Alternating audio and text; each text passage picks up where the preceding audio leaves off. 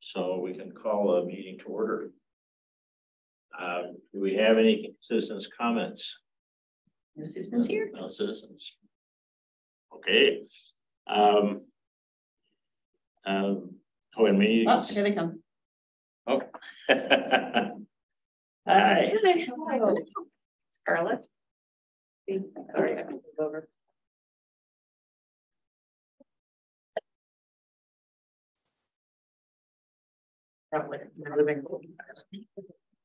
So we can go ahead and consider look at the October minutes. Everybody had a chance to peruse them. Any comments? Problems? Motion to approve. Second. Hang on, Matthew is with us. I didn't realize he was online. Oh, okay. Okay, so I'm promoting to panelist. So he'll disappear and then he'll show up on the other side.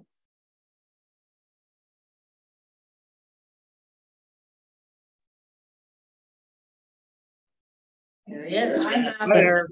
How's everyone? We were just considering the minutes from October, right? So all those in favor of approval, signify saying aye. Somebody needs to move. Somebody move? Yes, we have moving. Oh, sorry. A second. You were busy on the screen. Sorry. We're moving along here. Aye. Aye. All right. This approved. Okay, administrative reports. One thing I wanted to touch base and talk a little bit about is the board's restructuring and sort of what it means for us. And, you know, beginning in a little over a year, right? Sort of preservation, we're moving into the two other groups to form a new committee called Community Sustainability and Economic Development. And the way this is going to work, I think this is pretty much set there. If you're going to do it this way, is that for this year, any appointments that we need to make to this board will be 1-year appointment only. So a year from now, Mary Ellen and Marilyn are the two. Mary Ellen and Marilyn are the two people whose terms would be up. Who they have both agreed to continue. Oh, okay. For that year. Okay. So we'll be set there, but we still need to replace 2 new positions, right? No, the commission during this interim year period are not filling any vacancies on any boards because they don't. By the time somebody would get acclimated, then they may not. Yeah. So Matt, when's your term up? Do you know? Started with Matt and I started. I want to say I've got another year. Okay. Okay, good. So that will give us enough for a quorum. Yes. All right, that's good. So because of that, I mean, we need to at least think about filling some of the vacancies that we have right now with some of the stuff that we have going on. And I talked to Mary Ellen about taking over, sort of overseeing the finishing up with the historic signage. And when we get to that, we'll go over updates to where we are with that. I mean, we're pretty far along with that. I mean, what advantage we have is that and brick streets where we've done a lot. And so we're sort of wrapping up that type of stuff before we sort of create this new committee structure. And we're not really sure how exactly that's going to work. I think there will be 3 of us that will still be around to go into the new committee. Well, they would count too, I would think. I mean, they can apply, but I don't know. I don't know how it's going. Yeah. Maybe Mindy can give us more. I feel like the structure was set up so that anybody who was here would not be turned away. Here she comes, so she can enlighten us on that. Yeah. Okay. Hi, Mindy. Well, hi. How's it? Love it. So we were just thinking about how this change is going to take place next year. Oh, the board's realignment. Right. Yeah. Do you want me to? Is it on the agenda? I was just talking about it as part of my comments, Oh, okay. about thinking about it now. Yeah. And the structure and what it means. Now I guess there are just two of us, Carmine and I, who have our current appointments aren't up until 2025. So we both just re-upped last year. I have some notes on it. Do you want to have a discussion about it now? Or I've got some stuff to kind of talk about it, or do you want to, is it up somewhere else you want to talk about it on the agenda? No, we can talk about it now. Okay. But, in terms of sort of the administering the committee, we need to think a little bit about how this is all going to work.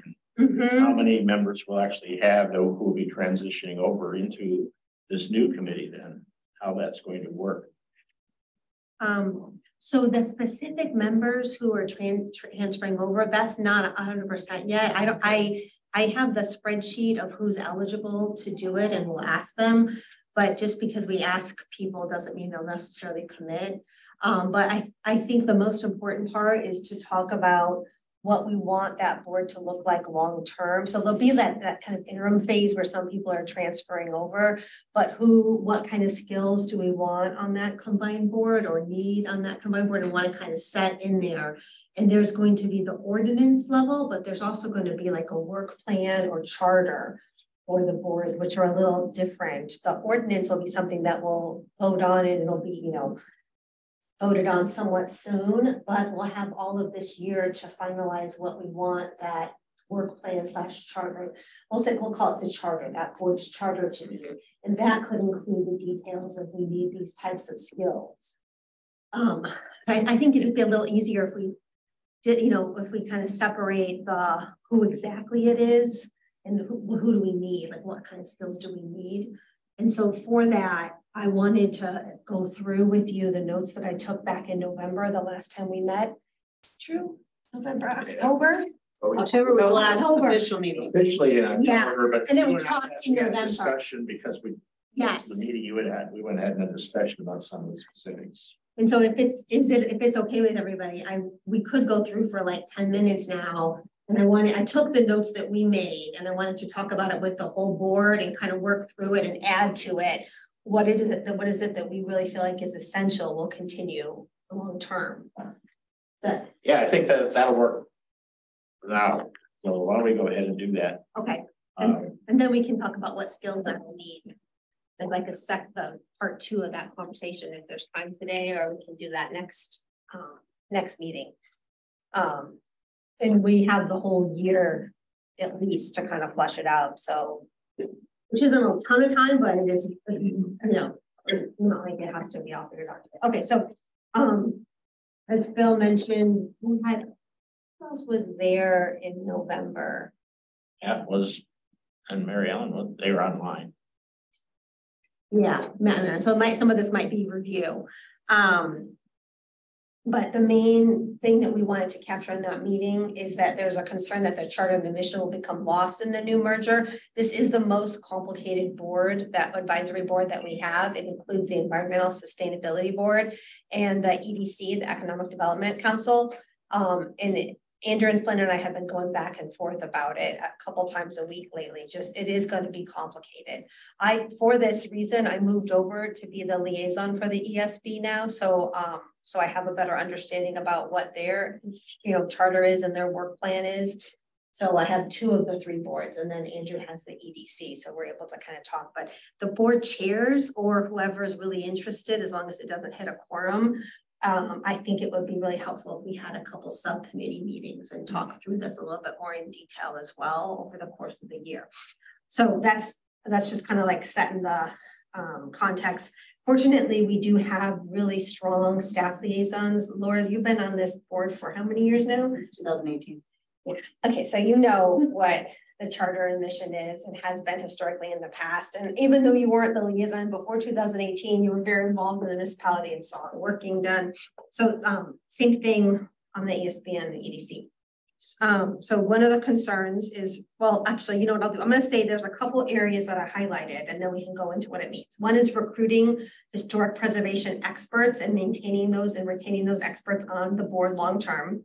The next one is really getting solid and clear on what our current charter is with regards to the HPV.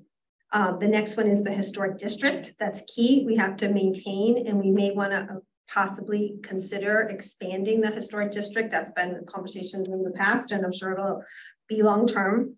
The fourth one is regulatory support and oversight for developments in our historic district, such as the FCC requests. The sixth one is historic educational components. So like occasionally that's events, national speakers. That's the last one was good design makes sense. The seventh one on my on is HPV serves as a resource for residents who are doing home construction. And the last one is Brick Streets preservation. Is there any other, we can go into what those mean, but is there any other broad areas that are really missing? I think we hit on the English there. We talked about last time. Yeah. You hit them all. Okay. I was just checking my notes. Anybody online have anything? Like the broad topics? Sorry, my dogs are being incredibly noisy. I wasn't at the November meeting, and I'm not, aside from looking at the minutes, I'm not clear on the details of what was addressed. Okay, that's okay. That's totally no problem. We know there wasn't a quorum, and so we want to go through and have a discussion now about what work needs to carry on long term. That's related. I'm going to go ahead and just take some notes too. Hopefully other people will take notes. So just so I'm clear, this new board, community sustainability and community development. Economic development, yeah. Wait, say it again. And economic development. Oh, economic. Environmental sustainability, and then us, historic. Okay, I guess I'm which boards are consolidating into the new board?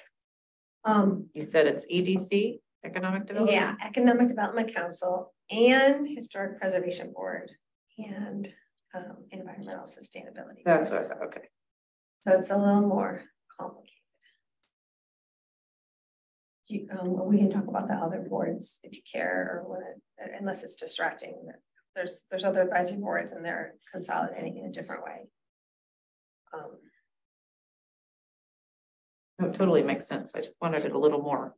It's not a super neat fit though. This one is a little tricky. It is. It definitely is. But it does make sense. When you're talking about sustainability. Another one of them is the Parks Advisory Board and the Sports Advisory Board are getting together, but that makes sense because they're using some of the same spaces and so they have some of the same purposes, even though they may do it differently. Parks and Rec, yeah.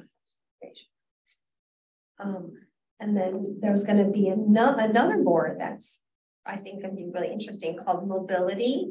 Yes. That'll include the traffic board, the parking board, but it also will capture all of the other pieces that really aren't that are currently missing from an advisory board perspective about how people want to move around the community. Obviously, pedestrians, public transportation, but there could be lots of other options, bikes, e-bikes. I don't know what's going to kind of percolate to what's going to fit with our community and what people really want. So mobility will be, I think, a very interesting board, but have its own challenges. So if it's good, is it good? You want to talk through what each of these are a little bit more and flesh them out? Like what kind of, well, the first one is recruiting historic preservation experts.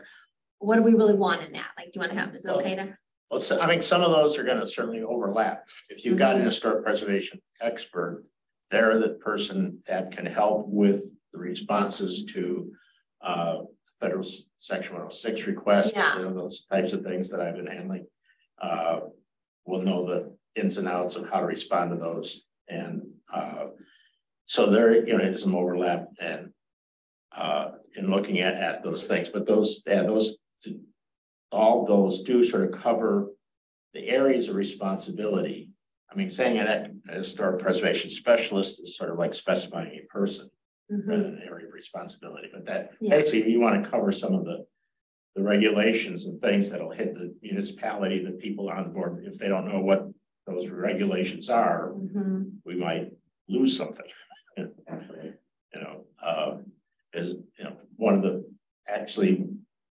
One of the big reasons for having a historic preservation board, if you have an historic district, most places that have an historic district do have some type of preservation board. to manage the district, you know, overall and the legal requirements and so forth, or to keep your district. Because you don't, it does happen that some communities have lost their historic district by not paying attention and allowing it to lapse. One of the other historically things that deliverable that came out of the Historic Preservation Board when PennDOT was taking the bricks out of Castle Shannon Boulevard, restoring bricks was not an option for them. That PennDOT was not going to do it. It's not part of their plan. So it was the Historic Preservation Board that requested and received mitigation, which was that PennDOT report that was used for the brick streets. That was done because the Historic Preservation Board said, you are making a change to the historic district. It is having a negative impact on the district. Therefore, we are going to request something from you. And part of that negotiation is what this board worked on. Right. But the regulatory authority there was actually the State Historic Preservation Office, who basically the ones who were forcing the mitigation to occur. The board becomes the consulting party saying, well, this is what we want, you know. But the problem is that if you don't have that voice and you're not aware that you need to speak up at certain points in time, you can lose and not get anything. And something can be destroyed, as we had happened with that one of those Wi-Fi towers recently, where they sort of pretended like they'd consulted with us. Right. And even though we issued a comment, they didn't submit it till after the fact, and I caught them and they got in all kinds of trouble. But they were basically going to be establishing precedent for what these Wi-Fi towers would look like throughout our historic district if that had happened and gone through. So we just need to have somebody on the board that's aware that what the regulatory what those types of things are. And then what about a realtor? We talked about that last time as well. In the past, people have said that it's helpful to know what the trends are and have been and how we can advise residents on the best way to remodel to match the demand. Does that seem like an important component? So, Marilyn? I know in our conversations, a lot of time when we haven't had, we've often said, well, what's going on with the housing market? How do brick streets play into the value of homes? And that's the saleability of those issues. There are times when that expertise would be handy to have. Part of the problem is, you know, we need a lot of different areas of interest and expertise. Yeah.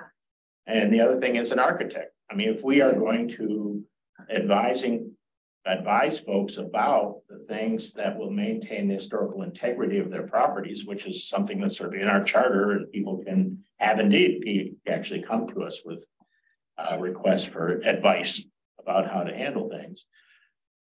We need to have somebody with some architectural expertise who can actually help us to advise those people. An archaeologist won't help you a whole lot there. So architectural expertise, obviously, or design. Okay. Yeah. Realtor and historic preservation. Those are the three components as far as skill sets that are the most important. There'll be 9 total people on every board. So think about what you need, and don't be afraid to ask for more. We have 9 spots, and there'll be overlap too. Obviously. Right. Well, and sometimes, right, you might find someone who knows a fair amount about historic preservation as an architect. Yes. You know, makes sense. Or any of these in cooperation with a historian.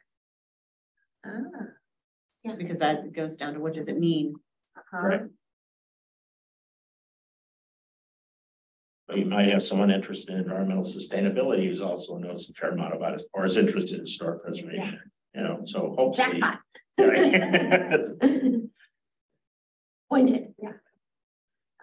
So that's the skills. Any other skills? I mean, I can facilitate this whole conversation, or I can turn it over to you if you'd rather. No, that's you're doing. Okay. You're the one that needs to have this feedback. I need the information. Right? Yeah. Right. So. Okay. Then the next one is current charter. Why don't we save that one for the end, because that'll kind of incorporate everything else we cover. Historic district, maintaining and possibly expanding. So what we talked about last time was we might want to enlarge the current historic district. Or do fundraising to have a second historic district, such as in Sunset Hills, that's been discussed in the past. and is a frequent resident request. A historic district must be contiguous. Expanding the district is not very expensive or time consuming, but would require some time and volunteer effort. But creating a second historic district would be very time consuming and expensive. It's a very long application.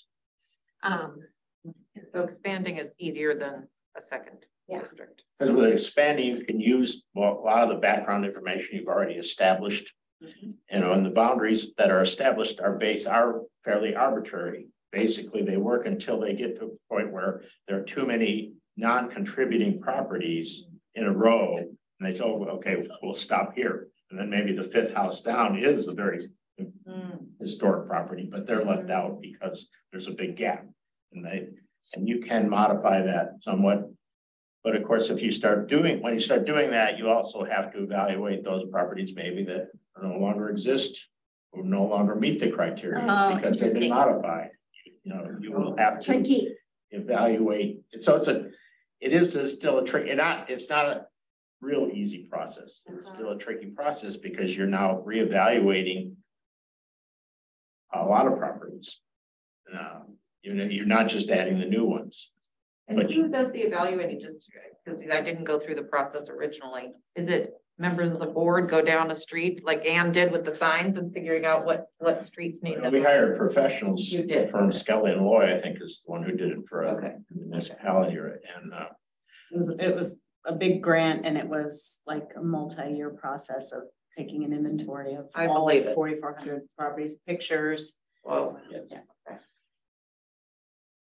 So it still will be expensive, not as expensive as starting from scratch to create a new district with a new theme and a new, background information. There's a lot of work that goes into that background that already exists. You wouldn't have to repeat, but the specific evaluation of properties and the contiguous nature of arguing for being part of the district, you got to come up with an argument for why you need to expand the district to include that property.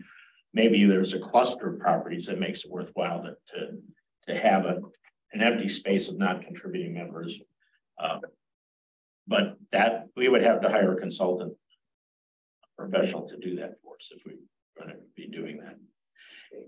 And then basically we're making the argument, and then it goes to the state level. The board there reviews it and approves it or not.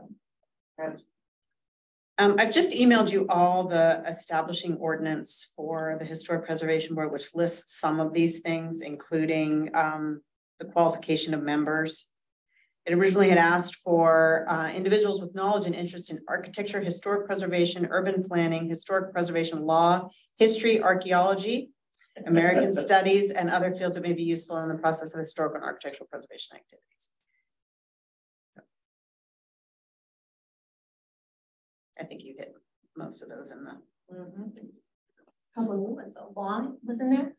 Historic preservation law. Yeah. That's along the lines of what Phil was saying with regard to asking for mitigations and things like that, knowing what we have a right to. And is this in our big notebook too?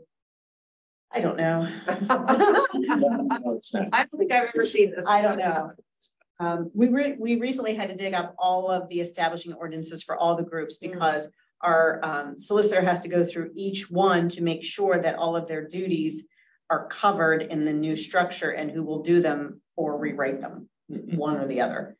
But since the names are changing, it's going to have to be rewritten. So that's great. And then going back to the historic district, what's the advantage of having the historic district? What's the advantage? I mean, I have written down a couple of things, like it gives us some power, influence, and control over design related matters with regulatory agencies, for one. Only when the federal government's involved.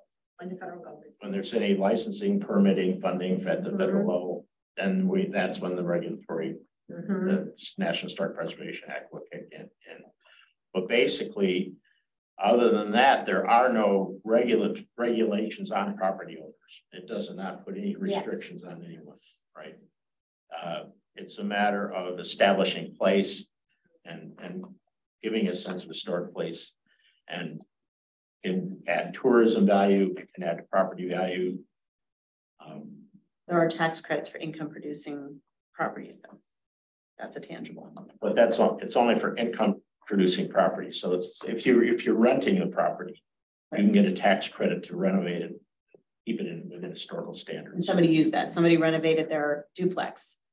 And that was the first person to take advantage of the tax credit. That's one of the few financial incentives.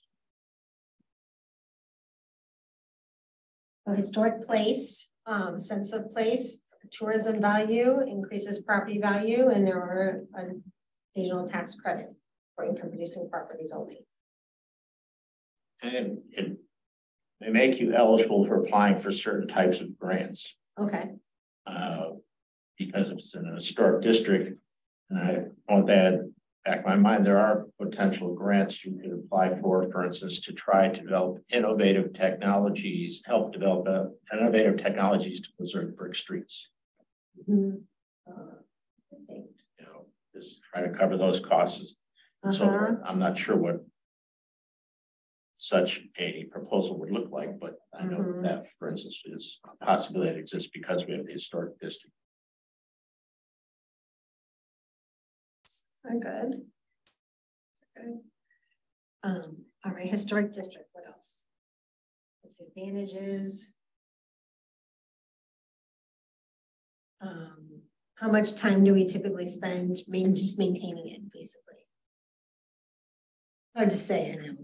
Well, that depends, right? I mean, the municipality really only has a few properties that they directly have to worry about, right? I mean, this building is one, keeping, maintaining its historical integrity, but obviously the brick streets is the biggest issue. Yeah. Because that's our responsibility as municipality to preserve those as part, because they're an important contributing factor in our historic district.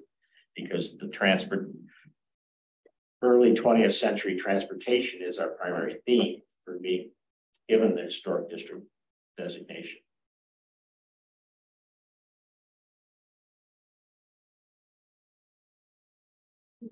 Historic district, or should I move on to the next one? Regulatory support, your favorite, oversight for developments in our historic district, such as FCC requests. I know we talked about that a lot already, but I'll just read it for everyone who wasn't there, or just so we're on the same page. There are federal regulations that help preserve designated historic districts. If someone has federal funding and permitting, they have to go through the historic regulations before they go through our planning board. This is time consuming and requires volunteers who are proactively looking for these types of applications in Mount Lebanon. The HPB is not trying to prevent development. They want to consult and advise on how to, for example, install utility equipment that will have the least impact on the historic character. One example was the 5G antenna on the corner of a street in the historic district. HPB was a consulting body, and I think we all know that story, maybe. Yeah. I can go on that one. But thanks to the work of the HPB, the federal agency of the historic preservation is now investigating this issue because Verizon intentionally misled the state of the historic preservation office. Well, it wasn't Verizon, but they had hired a firm to do it. The firm that they hired. Tri-Leaf Consulting, and they were the ones who tried to hide the fact that we had issues. We wanted to be a consulting party and felt that it would be a potential impact because they were trying to argue that there was no potential impact, and that they said that they had consulted with us, but all they really did was to talk to our planning folks, and got their regulations and ignored the fact that we had sent them a letter. It was a good catch. And so the HPB, in summary, can consult and give our opinion. This is one of the few areas that an advisory board can actually do something and have a big impact. We don't make the decision, but I think our opinion is. All we are doing is saying we think it will be an impact, and we would like to be a consulting party in any planning that goes forward. Yeah. Anything to add or any questions on regulatory support and oversight that HPB provides? They also act as a consultant for zoning changes with the planning department. So usually if there are big changes, there's an opportunity to weigh in. Like the planning board or zoning? It's no planning. Okay. It's but it's usually at the recommendation level for zoning changes. So when's the last time that's happened? Long time. no. I mean they usually make zoning tweaks every 5 years or so on average. There will probably be some as a result of the comprehensive plan. So it would be good to have that. Which is why we liaison with them so that right as soon as something comes up that might have an historic impact, we're right there. You could comment. That's almost different than regulatory support. That's a whole other kind of bucket. Right, that's more in-house, Yeah. whereas the other is external, dealing with the State Historic Preservation Office. Besides planning, like, and the planner, is there any other advice that we would go to? Any other boards or? Oh, We go to quite a few. Liaisons. But as far as our impact, I didn't even know we could advise on zoning and planning. I mean, I know we could have input during a meeting, but I didn't know we're a consulting party. Because that hasn't come up yet. Capacity. I mean, again, it's addressed in the ordinance where it says perform such additional functions and duties as may be requested to assist the commission to review planning and zoning issues related to the historic character of the municipality. So. Correct.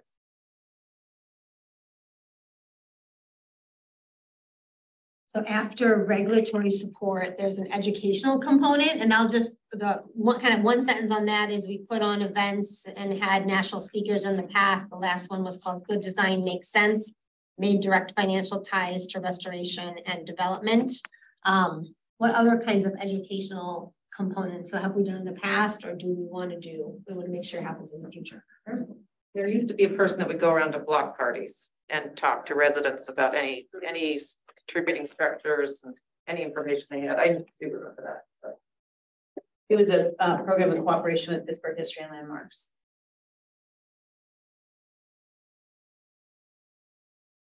We want to keep that going long term. As a board, we're volunteers on the board going. We didn't have anybody who could do it. I mean, it was a lot of training. It was devising scripts, research.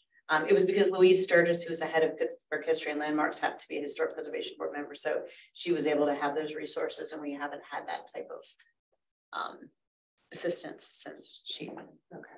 So that's one thing, right? This board, this board can do will vary with who's actually on the board. That's right. Yeah. And at certain points in time, the board can take advantage of specific skills certain people who are currently on the board will have to do things. And so there've been a lot of really good publications and about design and architecture and that sort of stuff, which a lot of them are still posted on our website, which is part of our educational mission. But we had the expertise to put that stuff together in the past.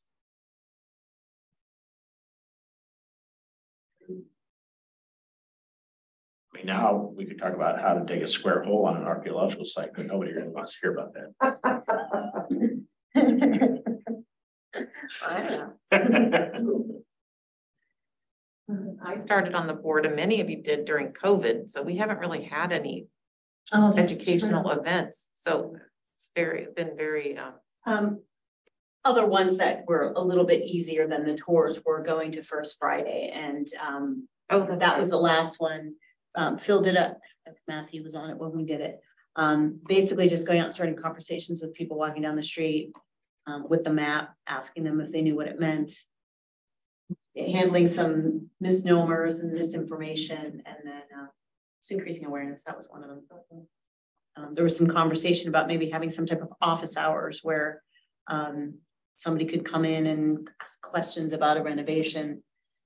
You know, what are some things I might want to consider to keep this renovation historically accurate? We also partnered with the community design. CDP. Basically, it was a nonprofit in Pittsburgh that for $150 would come to your house and write you a preliminary, a kind of a sketch of what you would consider. It was very popular, but it was, Community Design Center. yes, that's it. Yep, but they don't do that anymore. They do it in communities, I believe, that have financially distressed, but yeah. But it was nice. There were a lot of people that got a nice, good preliminary plan. Yeah. I just went to, there was an event in another municipality that I went to. They were opening a coffee shop. And so they invited lots of people from the municipality to come in and set up tables so that when the public came in to visit the coffee shop, they could learn more about the area. And so like they even had like the Boy Scouts there, or the Allegheny Department of Aging, you know, 412, where they can pick up food or whatever. Lots of resources for the community. I thought, and to me, I was like, oh my gosh, we should do this in Mount Lebanon. I thought it was so great. Yeah. So if we have a business opening. Yeah. Well, Or brings First people in. Fridays. Yeah. Great. Very good idea. Any other educational event ideas or things you've seen? Well, we're talking about maybe, we were just starting getting a subgroup committee together to talk about new educational events. And one is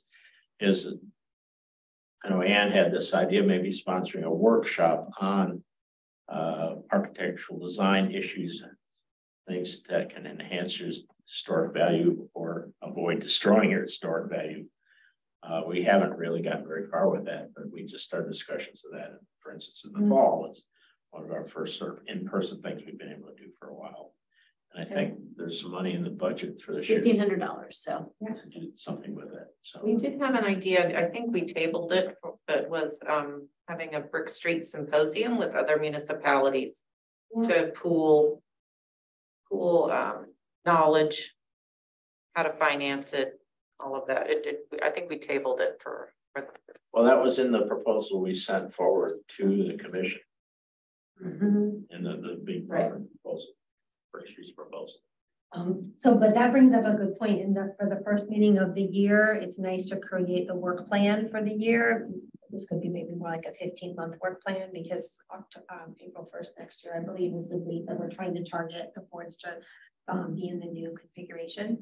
But I don't know if there's time today, because it's 5:40 and we might want to keep this discussion going, but maybe at the next meeting or whatever you think is. Right, that's Yeah. something we need Yeah. to sort of think about what we can and cannot do here in the next year, right? Yeah. Exactly. And, Yes, and I think it's like to our advantage, like, well, we don't have a lot on our plate that I'm aware of anyway. So it might be nice to pick up a couple big projects, show everybody what we can do. We did Brick Streets and we did the signs, which is great, but maybe show more outreach wise educational component, what we can do and what's possible. And that'll help carry it on by itself. The quieter we are, the easier it is to forget, I think. agreed. The relevance, not for me. Okay, so I'll keep going. So after educational components, the HPB serves as a resource for residents who are remodeling. That kind of goes under educational components. But we've met with residents providing free consulting, assuming we have in-house expertise that can do that regarding their potential remodel. Anything else on that one? Okay, then the next one, we didn't quite capture. We liaison with a lot of other boards and groups. One of them is the historic preservation. That should obviously continue, right? Historical Historical Society. Why did I say that? Historical Society. We want to keep meeting with them, going to their meetings, partnering. Makes sense. And then you're already a liaison for the EDC, so that'll be redundant. And the ESB, right? Planning board. Planning. Okay, And- so that should keep going. And Planning board. Partnership Design Committee. I don't know where that stands. I was going to bring that up tonight. They actually are looking at putting together a design guide for the business district. They got a grant for it. So yeah, so who's ever going to serve on that, I need to forward that name to Eric Milliron, who's in charge of that project soon. it may not even be in time to go to this next meeting because it might be this week, but going forward. And what's that include? The Partnership Design Committee, that's the part of the partnership that looks at the placemaking part of the Vibrant Uptown project. So they're looking at doing a design guide for, like we did for the houses, they're looking at doing it for the Main Street. And that includes signage, right? No, design guide would just be basically guidelines, like voluntary guidelines that they could. But for businesses, signs, right? Yeah. No, It's not just signs. It's I not think just signs, It's Right. structures. the structures, the whole thing, the facade, yeah. Yes. Windows, I mean, the whole thing, just like we have for the residents, but again, optional, but they got a grant for it.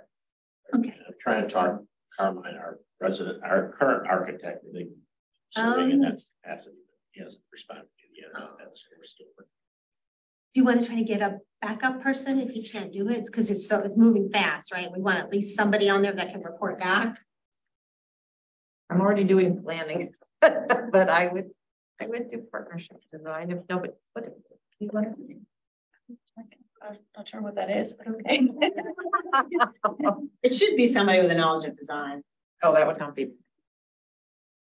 I'm more an urban planning type. Is anybody better than nobody though, just to sit in and listen?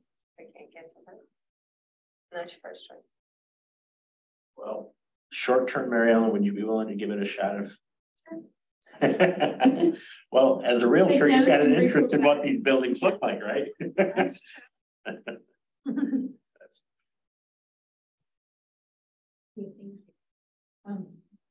the next category is Brick Streets preservation. This is the last one, big one. Municipality's historic property, our biggest historic property, the biggest publicly owned historic property. How will we maintain it? Brick Streets policy calls for a region-wide summit on Brick Streets, as we mentioned. What else under Brick Streets?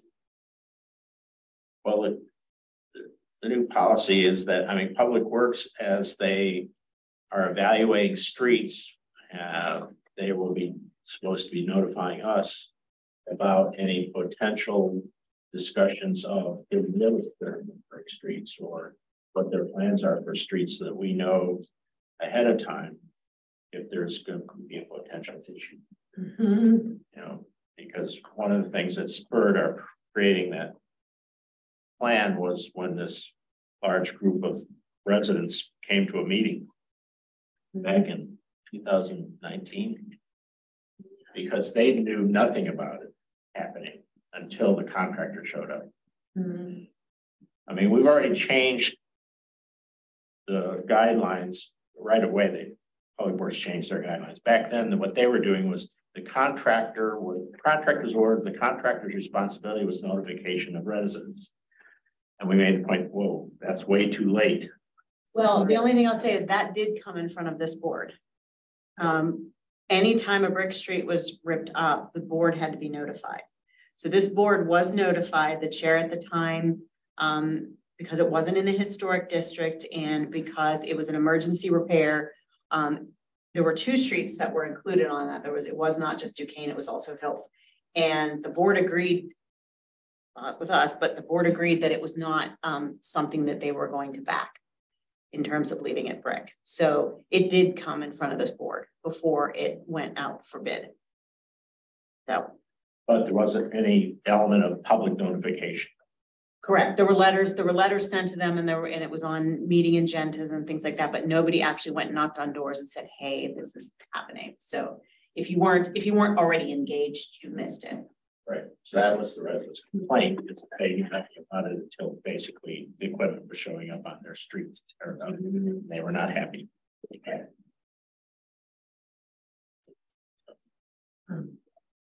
So that's everything that I captured. Where do we want to go from here to just kind of keep it going?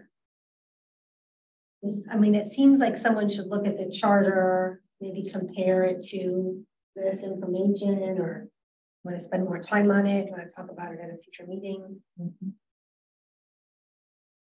Well, I think, why don't we keep it small? I'll work with you guys in terms of some of that and bring it to this board. Okay. And try to have an open discussion at the meeting time we have here. But I'll be happy to work with you guys Great. about looking at those charters and things specifically. Probably help you make sure that everything is covered with in terms of this board. So I'll send you the note, just you then, the notes that I just took. Is that great? Or do you want me to send it to the whole board? And then people can respond to Phil if you have any other thoughts. Hey, you can send it to them. Okay. They don't have And to then read we'll it. kind of own it. But we can say, oh, you got it. Yeah, that's right. Oh, yeah, yeah.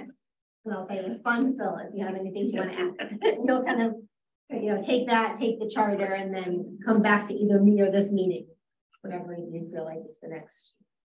Yeah. Okay, great. Thanks. Thank you, Mindy. Oh, Overview of what's happening with the consolidation. What we need to be thinking about. Oh, the other question we had was this. In terms of appointments now, our understanding is that there will not be any new appointments, like Ann's gone. Oh, And she won't be replaced. everybody will be Sure. replaced. I'm sorry if that was unclear. So Oh, we, I'm sorry. I yeah. told them nobody was being Yeah, replaced. that's what I just heard. So next commission meeting? and there's that normal cycle, right, where we fill No, positions. the empty, they're talking about the current vacancies that we have. So they'll only be replaced April 1st of this year. Okay. Right, but they will be I replaced didn't for know 1 that. year. For only 1 year, exactly. For only 1 year term, so you guys can hit quorum. Oh, we can That's hit new. quorum and do work. Sorry, if that wasn't clear. So they should be being advertised now, and I think that's the list that Ian would have given you. Is it Ian that compiled? We were told that they weren't filling those positions because they didn't want to bring somebody on just for a year. That if somebody term was up, they would be on for a year, but they didn't say they were bringing any new people on, so that's new. I'll double check that, but that was my understanding of the last discussion was that we didn't want to bring anybody new in like the last quarter of last year because we weren't sure how long their term would be for. And it was just such a, for the empty positions, but then now that there's this regular advertising cycle, we can go through all the applications at the same time and then fill everybody up. So that they can operate for the year. So I'll follow up with, besides you, is it Ian that's kind of like the point person on that with Keith? He is for the new boards, but not for the old boards. So the old boards, all of the staff liaisons would need to know because there's other boards that have had people leave as well that didn't know they were getting new people. So that's good. Okay, so And like we haven't been promoting it for that reason. yeah, so let me probably Ian, you and Keith, let me just get that clarified on right now. I could be wrong, but that's fine. You would know. I know it's all very confusing, so thanks. Because right now we're at 6, right? What's that? We're at 6 No, people. five. Five. Right. Because Krista technically resigned. And I talked to her to keep working in that position. You can. Come online, we need you. Don't resign now. I won't. I think I told someone else on a different part. I was like, just hang on a little bit longer and let us like finish out, until April. But if you are filling that, then she can resign if she really wants to, and you could fill that position and. Yeah. And. Right, we do need to try to do that for her. But people that were kind of on the fence, I was like, it's only 1 more year, just try to get for the company. But I know it's a lot to ask. We need people that are able to work too. Okay, I'll get you that question, Phil. Okay. I think that's it for my report. That's me. Rooms with the backlash, right? 50. Good report. Yeah.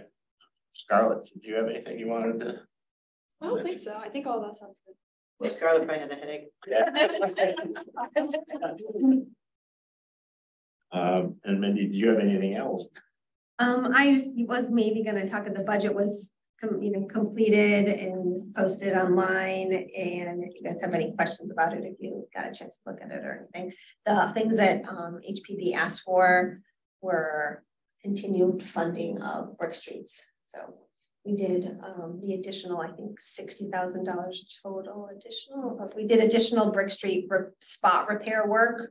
But there wasn't a separate reconstruction line item for Brick Streets that was funded because the commission wants to see it as part of the total the total streets reconstruction budget. So those conversations will be happening in the next month or two as we start to see what Public Works is recommending and how they want to reconstruct, which streets get reconstructed.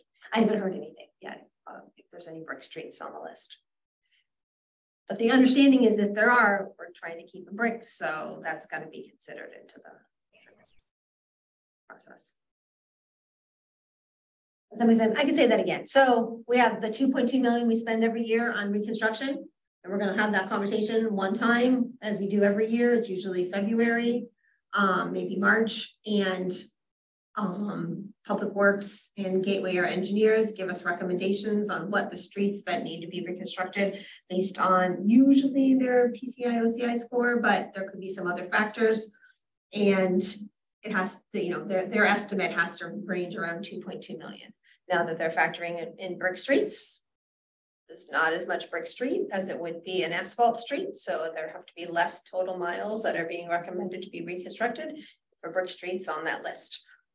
There were some, we're not keeping 100% of our brick streets, it's closer to 90% is the goal.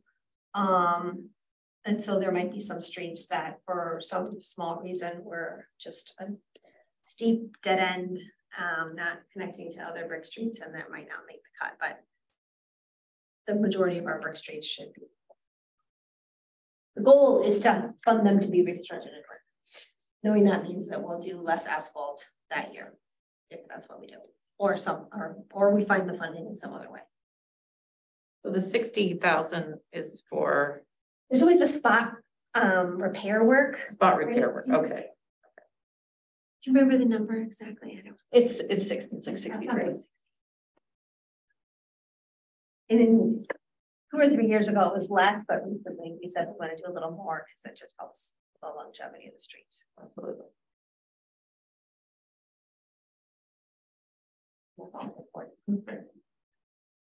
Or anything. I have a memo that just came to me from Ian with an update on the comprehensive plan. So I will be sending that all to you. So it's going well. There's some I guess some of it.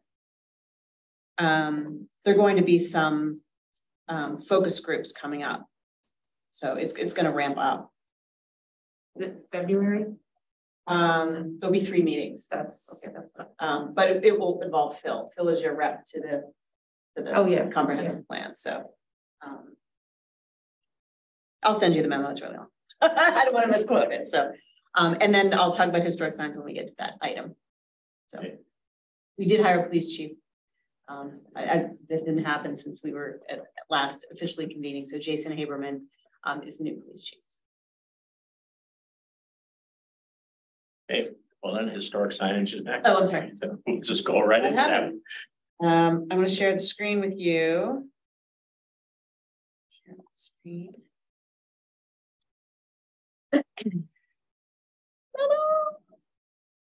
So if you remember when we awarded the contract to the sign company for the production of the signs, we had asked for 2 sample signs because Public Works wanted to make sure before they did $59,000 worth of signs that they worked well. So we got 2 of them. This sign does not really explain how heavy it is. It's aluminum, it's massive, it's very heavy. They put one on here because that's a long named street, and then they put a small one on Salem because it's a smaller name.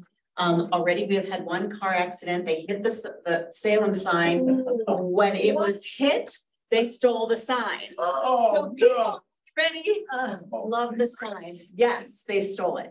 Did they submit it on purpose so they could steal the sign? I highly doubt that.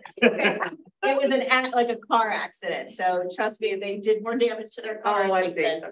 But it was just like, oh, and who knows, maybe they hit it left and somebody else came up. But yeah, they took the sign. So we only have 1 out there now. The rest have been ordered. Our actual issue was when we ordered the fabrication of the signs, we allowed for the width of the aluminum sign, But when we sent the measurements, we did not allow for the width of the stickers.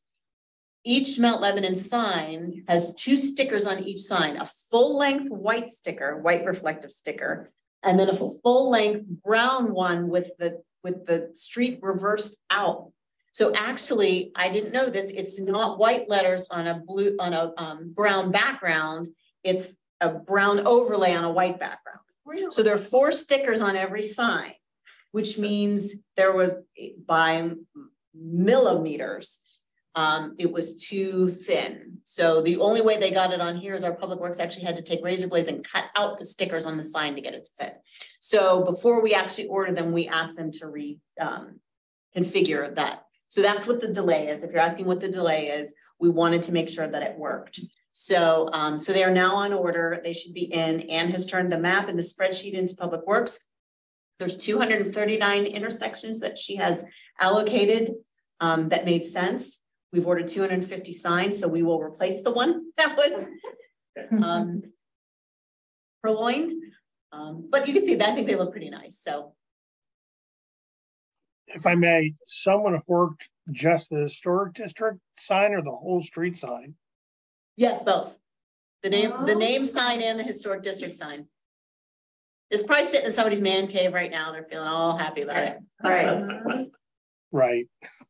Yeah, but it's $250. So if anybody's watching this meeting and thinks that might be something that they have, it's expensive at taxpayer expense. So please don't do it.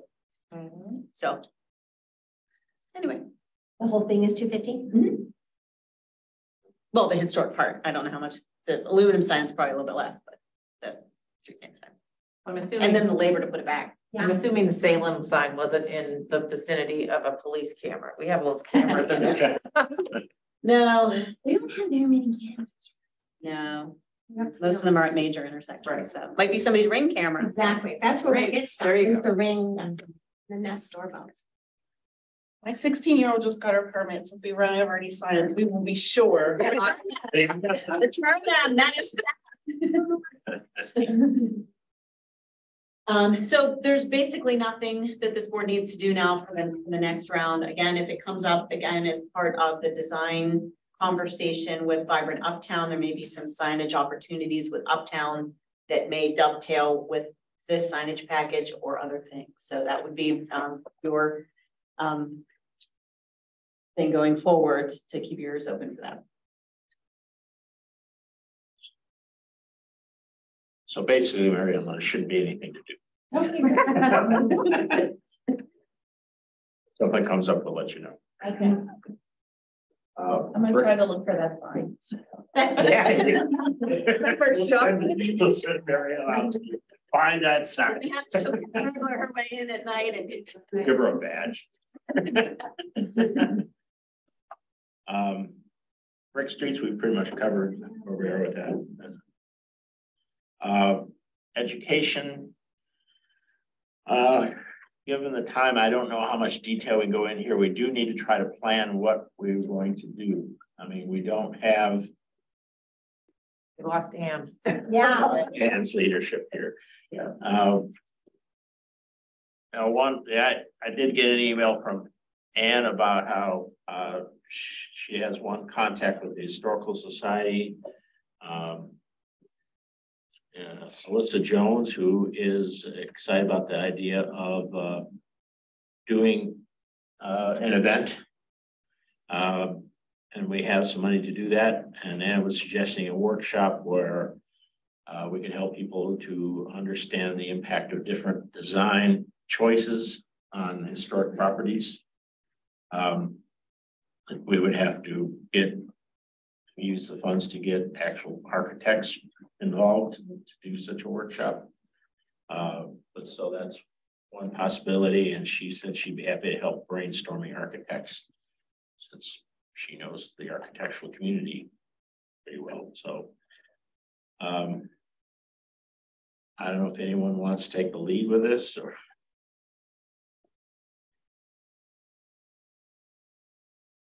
We think about it. Yeah,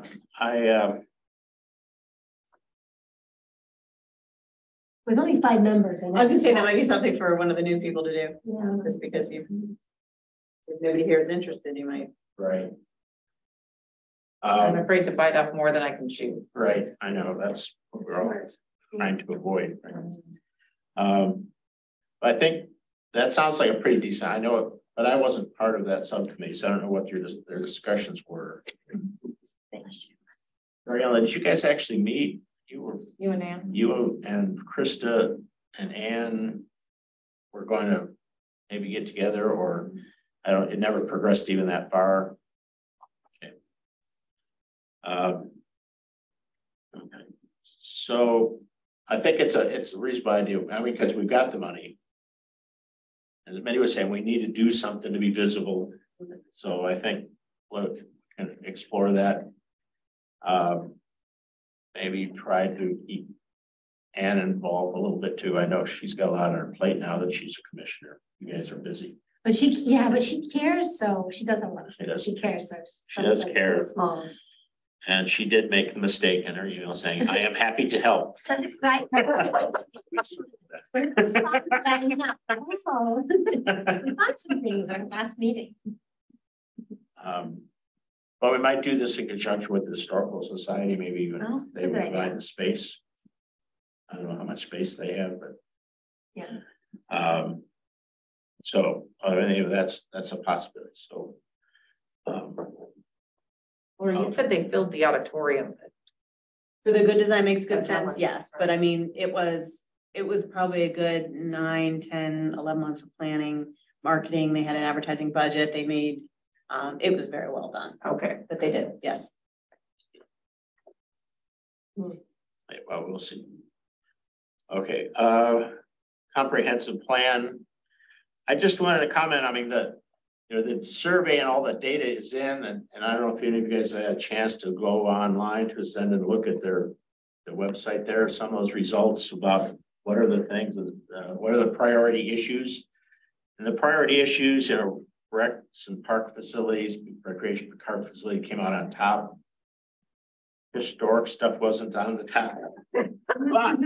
But when you look at the questionnaires about the sentiments people have, and they ask specific questions, the top response was that people strongly agreed with this statement that future development or redevelopment should respect Mount Lebanon's historic character. So that was number 1. So we're still in the game.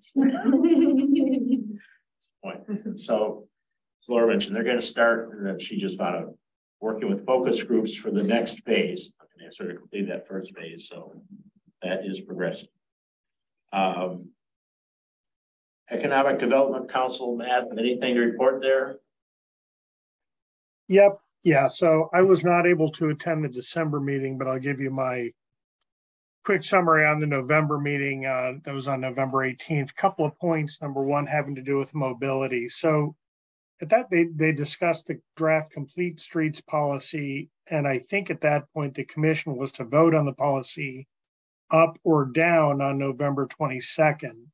So Mindy, I'll ask if you have any recollection of what happened, because it wasn't clear to me what was going to come out of that, because the draft complete streets policy didn't have any reference to the brick streets policy. And we asked, Anna Siefken and I provided edits, proposing at least a couple of references to it so that when action is taken relative to complete streets, it's taken with cognizance of the fact that we've got this other policy that might inform as well about how a street is to be designed or redesigned. And in any case, that reference didn't make it into the draft policy through a couple of iterations. And then at the November meeting, Anna and I noted that again, Anna Siefken and I noted that again. And I think that the impression I had out of that meeting was that there were going to be further edits to that policy before it was presented to the commission. So the version I saw did reference the HPB, and it did have some, I think some of your edits, but maybe not all. Is that right? I think that's right. Yeah, I'm pulling it up 2 months ago. I think I emailed it to you. I'm looking at it. But I don't know like the entire history of how it went back and forth. But the version I saw sure. that we approved, it does mention here, I see the section here. And I think, Exceptions, right? I'm sorry, say again. Under the section called exceptions, section 4. Right. Roadways, let's see, you said, I think you edited it to say roadways that have been determined to have historical value due to their brick surfaces as defined in any brick street policy shall conform to said policy and be exempt from any complete streets provision. Is that what you wanted in? I think that will suffice. And it's maybe not exactly the verbiage that I was looking for, but bottom line is, I think it'll suffice so long as reference is made to this other policy, and it sounds like it was. I think when this was going back and forth, I had the sense that this wasn't, this reference wasn't a particular priority for the Economic Development Council, and and as we continued to advocate for that reference, it sounds like it did eventually show up, and to me, I would accept that. Okay. So I don't, bottom line is, I don't think that complete streets policy needs to be held up further on this issue. How about if I just double check and get the latest version that we have on the books and send it to you, Matt, to make sure. But if there is anything that you're seeing that, doesn't really work, let me know. When I talked to, I think you last on it, you said you didn't really want the brick streets to supersede or to be more important than complete streets. It's kind of more, you want them on the same footing. And I agree with that. And I don't know if that's really captured in the complete streets policy. I think there could be nuances. I think, so, to me, so long as it makes reference to it, so that whoever's evaluating this complete streets policy and thinking about what changes would be made to the design of streets, the brick streets policy may or may not be front and center to them. What we wanted is a reference to it so that they're aware of it while they're making these other decisions. I think, so if I may, going forward, was the complete streets policy adopted by the commission? Yes. Okay, then just send me, if you would, that the adopted draft. I'm pretty sure that sufficed from my and Anna's perspective. Yes. And I don't think we're looking to wordsmith it further if it's been adopted. But it's okay. I mean, I think it's also okay to update policies too as we learn more and grow. So if you feel like something's kind of not going to work, then let's hear it. Okay, so take a look. Yeah. Right. Okay. If you'll send me that, I'll take a look at it then. Okay. Thank you, Laura. You're on it. Okay. Second point was economic vitality. So at that point, the Vibrant Uptown construction project was intended to be completed by the end of December. And as I walked through Uptown the other day, it's clearly not done. And my wife asked me what the status was, and I had to say, I don't know. So bottom line is, this is much more the Economic Development Council's problem than ours.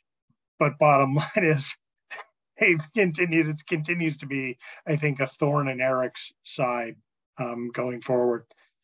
The last point, this is about the commercial districts update, and I offer this not so much as a historic preservation issue, as a general consumer issue of the intended bagel store project is not moving forward due to lease issues. And certainly that's an issue in my household. But on the plus side, the East End Brewing is moving forward, and there's a coffee and record shop being developed on Castle Shannon Boulevard. So that's good news aside from the bagel store situation. Okay, sorry, that's my report. Okay, great, thanks. Historical side about Krista just left up. Krista is still keeping in contact with those folks. And like I said, they have, and did talk to them about a possible education event. And then we have a contact there so that we get moving on that. We can work with them. Planning board, Okay, so planning board, I have 2 meetings to cover here. So the October meeting, these planning board meetings are always the day after this meeting. I know. So my reporting is kind of These funny, but days. yeah, that's fine. That's fine. So October's was that, do you remember the residences at Poplar down on Pennsylvania Avenue near the T line? Those were there were 4 lots being consolidated and it would be 5 different duplexes. Anyway, it's been pretty contentious with public showing up and not being happy about it. They did agree to table approving the plan until they had a chance to meet with the developer in private. And they actually addressed my question that Anne suggested I ask about using nicer materials on the facade of the building. And Ian did say, please bring us samples to see. We want to see what you're going to put on there. We'd like some higher quality materials around the windows. So anyway, that was good advice from Anne. So yeah, that did get tabled and that was it. That meeting was pretty, that was pretty much it. Oh, there was a little bit of a report on the comprehensive plan from Ian, but I think you've covered most of that. Okay, so as far as the November meeting, I was not able to go. I think I tried to get Bill. I need your phone numbers because emailing is just not a good idea. Anyway, it doesn't give people enough notice. So anyway, but I will just tell you what they did talk about. There's a structure or a little house on Robb Hollow. It's a little house and has a garage next to it and then an empty lot. So there are 3 lots. And this gentleman wants to tear down the house, another tear down, keep the garage and just basically redo all these 3 lots into one property. Anyway, they are going to meet with the resident later, but that is another tear down. Again, I was not at the meeting, so I couldn't ask questions or anything about what was going to be rebuilt, but that would be a good thing to ask. Although Robb Hollow, is that in the historic district? I didn't even check that. It's not. So maybe I don't have any standing there to ask that. But anyway, so that's one thing. The other was again more comprehensive plan update from Ian, and I just read the minutes basically and thought I'd bring you what they said. But one thing he noted, and I don't know if you touched on this or not, Phil, but he said, and I noticed this. I also went to the comprehensive planning meeting on behalf of the board because Phil couldn't make that meeting. But what was interesting that they've seen a marked increase in the number of people who have moved here from out of state, specifically to Mount Lebanon. That's the comp plan survey, Yes, right? that's the comp plan. Yeah, So I thought that was, out of state. yeah, we're attracting out of state residents. So that is really cool. I mean, I can't remember what the exact percentages were, but he mentioned that in his like 20-something%, I think, right? Yeah, something like that. Yes. Significant. And also the number of residents who've lived here more than 20 years has decreased. So we do have more new people coming in. This was the main thing. So I thought that was pretty interesting. Let's see.